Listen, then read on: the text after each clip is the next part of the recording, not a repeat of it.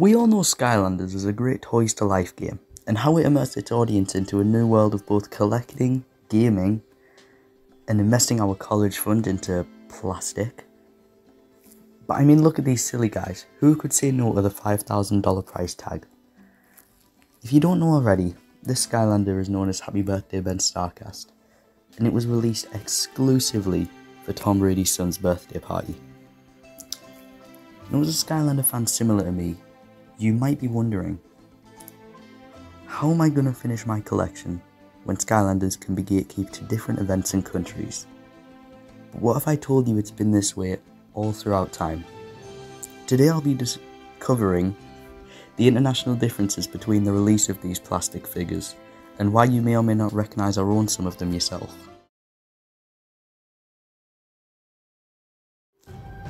All of the Americans in the audience will know exactly who these four Skylanders are, being the original four sidekicks released by Frito-Lay in 2012, and how by buying this bag and committing baby's first gamble, you had the chance to win one of these figures. Now, they weren't very hard to win, so most hardcore collectors didn't have much of a challenge getting all four. But that's in America. Can you guess what the UK did? You might be thinking they used our equivalent of Lay's, owned by the exact same brand.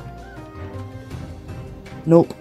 Collectors here had to wait until August 13th to have a chance to win Skylander sidekicks, from not chips, but gummies. Now, they weren't insanely limited, but like all Skylander figures, there's no official number. But most likely it was more limited to the States due to the smaller promotion runtime and the fact that only Whisper Elf and Gilrunt were available. That's right, you couldn't even get Trigger Snappy or Terabyte from this offer. The next sidekick release was in October 2013, where you bought a Skylander book featuring the gunless infant in all of his green-based glory. But Terabyte was still nowhere to be seen. There's no news online anywhere saying that he did or didn't release in the UK, but my presumption is he didn't. But for some reason, he's still cheaper than Whisper Elf, which most people would think that since Whisper Elf's sidekick is rare because her mini is expensive and desirable, that makes sense. But no, because here in the UK, they re-released the Whisper Elf sidekick in 2015. And the thing is, it's even more shocking because we didn't even get the giant sidekicks here. That's right, we didn't get a second promotion giving us the giant sidekicks. We only got those three sidekicks released. And even funnier, there was no web codes at the time in the UK releases, so it was impossible to have a sidekick Skylander on the Spyro's Universe game. America also had it far luckier with chase variants than here in the UK. For example, all of the Frito-Lay giveaway chase variants, like the 3 Firebone hot dogs, Pumpkin Fright Rider, and Flock Stump Smash, were unavailable here. And even the ones that were available, such as Red Drill Sergeant and Blue Bash, have a far steeper price than in the United States. The only semi-exception to this would be Glow-in-the-Dark Fright Rider, since it only released in Europe. However, America evened that out by releasing Glow-in-the-Dark Sonic Boom exclusive to Walmarts. And instead of releasing it in the Walmart equivalents in Europe, it just remained in America. There are, however, some figures which only released in Europe, such as Crystal Clear Whirlwind and Fruit Punch Camel, releasing in random LG TV bundles. So surely that should be a win for Europe. This should be nice and cheap over here, right? Oh. Well, that's pretty sad. However, we still did get some minor wins, such as both of the 3DS Starter Pack exclusives in Dark Spyro and Punch Pop Fizz being available in single pack format. And even though America did get Dark Spyro in a single pack, it was exclusive to Gamescom, so it was far more accessible here in Europe. One international difference that does make sense is the fact that here in Europe, employee editions are more rare. but I can forgive Toys for Bob for this because they were never intended for the public. What I can't forgive is the most overpowered Skylander, the Series 2 variant, was just not released in the UK. And even more shockingly, it's cheaper to get an import from the United States than to actually buy one here. That of course is Series 2 Drobot, which my guess is we just weren't ready for a world where Drobot got an upgrade.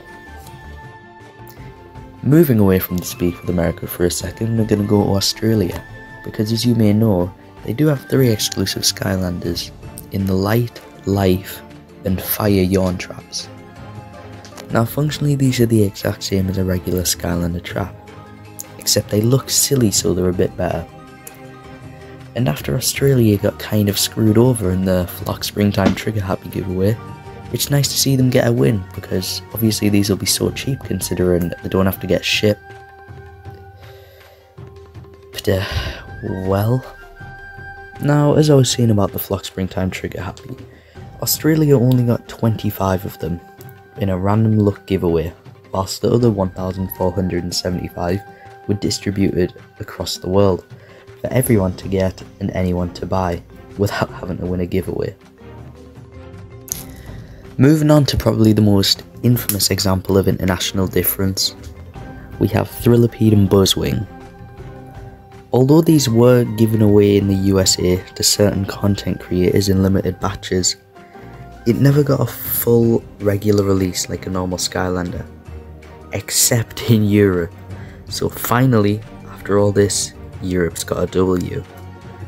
Now don't get me wrong, it's still a bit of a pricey figure at around £40 to £60, but it's better than what America got, just sitting there waiting and getting an Easter bunny. I would be saying this is a major Europe win. However, at the time of recording, a couple days ago for no particular reason, US Amazon just had Thrillipede in stock, in box, for $40. But they're all gone now, so we can laugh at America freely. Buzzwing falls into the same boat, however, it is almost identical to every other Sky vehicle, so it's not as expensive as Thrillipede due to not having unique abilities. Moving on to Imaginators, Toys for Bob was actually quite nice, in the fact that there's only one figure to talk about in terms of international difference. But it's just a variant of a creation crystal. The Magic Claw creation crystal was released in an 8-pack of creation crystals in Europe, but not in America. So the price difference is about $30, however that is the only figure to talk about in regards to Imaginators, so a good job from Toys to Bob. Before we finish off, there are some minor differences between regions that I'd like to talk about. One that isn't intended is the fact that although almost every single prototype gets shipped from China, they almost never appear on international websites, only American. So that is a bit strange.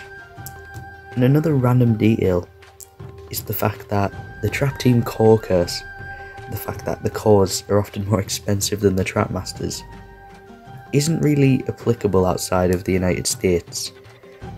Even cores like Spotlight and Blackout, which are normally expensive, although still costing a chunk of money, they're a lot cheaper than the United States here. So there is that to be happy about. It'll help pay for the Drobot and help track down a terabyte. So thank you for making it to this part of the video, and especially thank you for listening to me ramble about useless Skylanders facts for 10 minutes. If there's anything you think I missed out or any facts you know, please let me know and I'd be happy to reply.